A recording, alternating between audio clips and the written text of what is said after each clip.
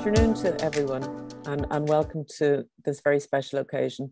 So welcome to those of you in Dublin, in London, in Sligo, in India and elsewhere. And thank you for joining us for the Kathleen Lonsdale Chemistry Prize 2022. This is the third year of hosting the ceremony online, and although we all wish that we could be welcoming you to Academy House today, we're delighted to welcome you virtually for today's event. We warmly welcome our winner, Dr. Priyanka Ganguly, along with her family, her parents-in-law, her academic collaborators and mentors. We're also joined by Dr. Hugh Fay of Henkel Ireland. Henkel's generous sponsorship of this award is vital in enabling us to recognise excellence in early career researchers in chemistry. I should, of course, explain that I'm Professor Kathleen Lonsdale. I'm from University College Dublin, and I'm here in my role as Secretary for Science of the Royal Irish Academy. Okay, so since its inauguration in 2000, the Kathleen Lonsdale Royal Irish Academy Chemistry Prize has worked each year with the expert members of the Physical, Chemical and Mathematical Sciences Committee of the Academy to select a winner based on the most outstanding PhD research in the general area of the chemical sciences performed on the island of Ireland. As we will hear from Dr. Christine O'Connor, chair of our judging panel, the standard of applications from early stage men and women at the start of their careers in chemistry was exceptionally high this year. As recipient of the Academy Prize, Priyanka's award-winning essay, Chalcogenides and their composites with titanium dioxide for photocatalytic applications represented Ireland in the prestigious International Union of Pure and Applied Chemistry Solvay International Prize for Young Chemists competition. Through this prize, we've been able to recognise the impressive research of many promising doctoral students in chemistry over the past several years. We're now going to hear from last year's winner, Dr. Conor Crawford, about what winning the prize meant to him. Hi, I'm Conor Crawford and I'm the recipient of the Kathleen Lonsdale Chemistry Prize for 2021 from the Royal Irish Academy. I did my PhD in the School of Chemistry at UCD, and the focus of my research was on furthering our understanding of the sugar coat termed a capsule that surrounds a fungi called Cryptococcus neoformans. And this fungi can cause infection in vulnerable population groups, such as those, especially those with weakened immune systems. So think of people with HIV/AIDS or those about to undergo organ transplant. And this fungi is really a global problem, and it kills around 500,000 people every year. Also, there's rising resistance to commonly used antifungal drugs, so we really needed new innovation in this space to try and create new therapies and increase our basic knowledge. And so that our goal in the University College Dublin was to gain a molecular understanding of their interactions between the immune system and the sugars that are present on the surface of the fungi, and use this basic knowledge to then translate into the rational development and design of new vaccines. Overall, we had some success, and several of the vaccine candidates that we made in Dublin are now under investigation and testing in the Johns Hopkins School of Public Health in Baltimore, Maryland. Where am I now? Currently, I'm a postdoc in the Max Planck Institute in Germany, and I live in Berlin, where I still complete research in the glycosciences, so a sweet theme continues, but now in the context of the global carbon cycle. And for me in particular, we're investigating how marine organic matter is cycled in the ocean. And I contribute to this by designing and synthesizing new molecular tools that I use with collaborators to increase our basic understanding of the carbon pump in the ocean. What did winning the prize last year mean to me? Winning the prize, of course, meant a lot, and its primary purpose is really to recognize individual excellence, of course, which I was really humbled to receive individual excellence in your PhD project. However, I think it should be stated and pointed out that individual excellence does not exist in a vacuum. And so I think this prize more also speaks to the excellent environments that I was lucky to be a part of, and the teams that I was part of. And this is obviously the hard work and of other people that aren't me, and in particular the individual labs that I was in. So my PhD professor Stefan Oscarsson's lab in UCD, or when I was a visiting scholar in Johns Hopkins in the lab of Arturo Castroval. And then at the higher level, that the schools and the universities put a lot of hard work into creating functioning research departments. So I think this is really a prize for us all. Thanks, and congrats to this year's winner. Great to hear from Dr. Crawford, and to hear how his important work that really develops on what he learned during his PhD studies. So I'd now like to thank the expert panel, many of whom are happily joining us today virtually, for their commitment and their expertise in the very difficult task of selecting a winner. The assessors were Dr. Katarina Nesterenko, Scientific Program Manager at Science Foundation Ireland, Professor Peter Robertson, Chair of the Physical, Chemical and Mathematical Sciences Committee of the Royal Irish Academy, and Professor of Chemical Engineering at Queen's University Belfast. Professor Sylvia Draper, Professor of Inorganic Chemistry and Head of the School of Chemistry at Trinity College Dublin, and Professor Christine O'Connor, Assistant Head of School of Food Science and Environmental Health at TU Dublin. Now I invite Professor O'Connor, Chair of the Assessment Panel, to say a few words about this year's competition and about our winner and her work on chalcogenides. Christine, over to you. Thank you, Catherine. So I just wanted to mention the standard of the applications for this prize is extremely high each year. And this year was no exception. So the assessment panel, who are, as Catherine said, members of the Physical, Chemical and Mathematical Sciences Committee of the Royal Irish Academy, went through all of these essays, the references and supporting materials submitted. And they were incredibly impressed by the research that these chemists are doing for their doctoral studies in third level institutes all around the island of Ireland. So thanks to the Kathleen Lonsdale Prize Assessment Panel, because it does take time to assess this, and you know, it's a very high standard. So I'd like to thank those individuals that Catherine mentioned for their time and effort that's put into this evaluation. I want to also thank all of those who entered the competition and to congratulate each individual on the excellent research that they are doing, because the standard is incredible, and it's wonderful to see this level of science going on across Ireland. I would also like to thank Henkel for their continued support of the prize, which is very much appreciated, and I hope you will let Henkel know that we are deeply appreciative of that. So we are here today to recognise the outstanding scientific achievements of our 2022 winner, Dr. Priyanka Ganguly. And Priyanka completed her PhD on ternary chalcogenides and their composites with titanium dioxide for photocatalytic applications. And this research was undertaken in Atlantic Technological University, which was formerly the Institute of Technology, Sligo, when Priyanka was there. And this was done under the supervision of Professor Suresh Pillai and Dr. Ailish Breen. Priyanka's research aimed to tackle two fundamental challenges of the 21st century, the first being sustainable energy production, and the second being sustainable methods to treat environmental pollution, in particular pharmaceutical effluents and antimicrobial disinfection. Priyanka's research endeavoured to harness photocatalysis to both produce hydrogen and to break down effluent pollutants. And this is a method that has shown some promise over the last decade in producing greener energy and in environmental remediation.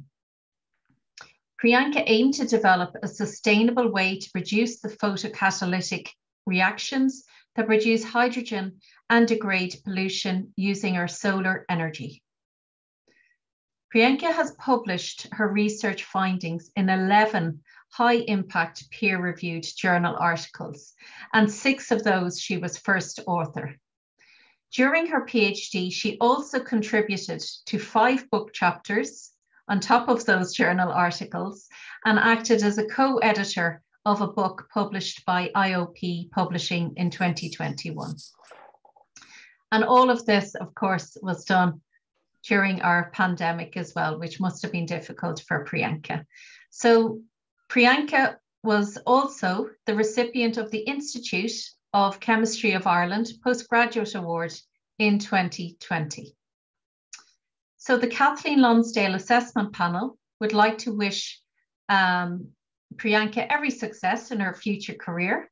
And we just want to tell her that we were very impressed in the excellence of her research. So congratulations, Priyanka. I'll hand you back to Catherine. Thank you. Thanks, Christine. Really impressive and exciting work to hear about. So I'm now going to invite Dr. Hugh Fay, who's joining us on behalf of our generous sponsors, Henkel, to say a few words and indeed to present this year's prize. So over to you, Hugh. Thank you. Good afternoon, everyone. Unbelievably, this is the 6th year that Henkel Ireland has had the honour of sponsoring this great event, and it is a real honour for us. I'm delighted for a few reasons today. I'm delighted I didn't have to say chalcogenides. And as a company, we are delighted to be associated with the Kathleen Lonsdale Prize. Here in Dublin, in Tallaght, we have 100 people working in R&D. So research in Ireland and supporting young researchers is of particular relevance to us. Something I really must emphasize that this sponsorship has actually come from Henkel headquarters in Dusseldorf. There is a global fund for supporting meaningful social initiatives, which is termed Make an Impact on Tomorrow. And so the fact that the corporate jury, which is as global responsibility, supports the Kathleen Lonsdale Prize is indicative of the esteem in which this event is held. Priyanka, having read a summary of your work, it's clear that you are a most worthy winner. So all that remains is for me to congratulate you and to virtually present you with your award. Dr. Priyanka Ganguly, I present you with the Kathleen Lonsdale Royal Irish Academy Chemistry Prize for 2022. Congratulations, and be assured everyone's clapping all around the world now. Would you like to say a few words? Yeah, for sure. Thank you, everybody. I know there may be so many people joining across from different continents at the moment, and it's really hard to spell the chalcogenides, and I thank you for everybody to take the effort to actually pronounce it. Thank you, Royal Irish Academy. Thank you to Henkel to sponsor this prize, and it's quite humbling, and also I'm quite honored to be awarded this year's Kathleen Lonsdale Prize, especially coming from RIA, as RIA is being comprised with not all the sectors of our society, whether it is humanities, social sciences, and sciences, and coming from such kind of a prestigious institute, it's mind-boggling sometimes. But again, it's an honor that it keeps you pushing to do what the kind of work that we do here. So before, as you've been hearing my name quite a lot and trying to understand what the actual the work that we try to do, but I really want to introduce myself and give you a little bit of a background. Who am I actually? So I come from a country called India, and my preliminary education has happened in an eastern part of the country. And then I moved to the southern part, where it's basically where my research career actually started. It's where I had all my basic education, and traveling half of the globe to start my PhD career in Ireland, thankfully, and that's when I had a full-fledged understanding of what's happening in the area that I was working, especially on environmental sciences. Finally, I moved across the pond, which is in UK, and I had spent my postdoctoral time at the University of Glasgow. And now finally, I'm here at London Metropolitan University as a lecturer working here. So that gives you quite a little glimpse of my traveling time across this last couple of years, especially in the research world. I want to understand you a little bit of more of the work that I've been doing here. So this starts back again, talking much further when I was a simple undergraduate. This is an undergraduate work that was done related to silver nanoparticles and how these can be used as calorimetric detectors for pesticides. So you can use them as just to see visually confirm the presence even at a very minute level. This is the first time that I was working on something related to nanoparticles, and then progressively as I moved to my the next step, which is in the master's.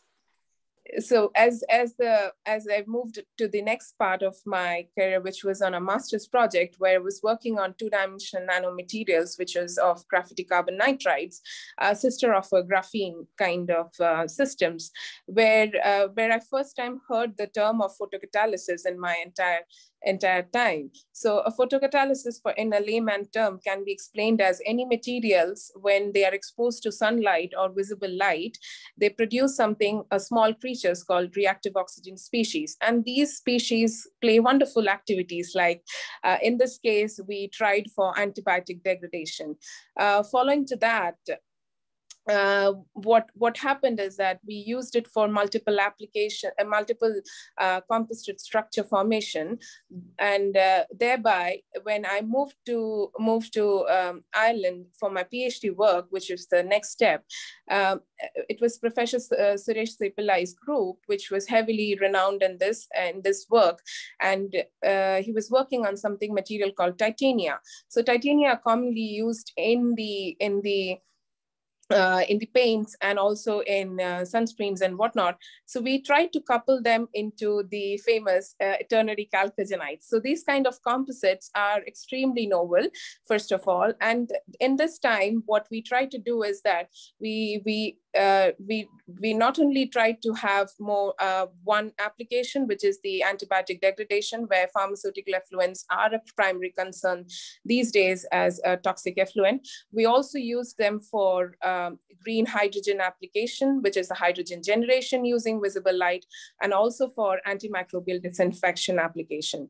So in this, the highlight of the work was that we were able to actually make different types of ternary chalcogenides, a composite with the titania, and then use it for multiple application at the same time and try to understand the efficiency of these compounds. So the unique work also persisted in the way that we also did the theoretical estimation. That means you try to computationally assess these materials along with these kind of applications. So that actually gave an overall understanding of these materials and their potential to be used in these kind of multifaceted application. Following to the PhD work, I moved to the UK for my postdoctoral work in University of Glasgow in 2020. That's during the pandemic.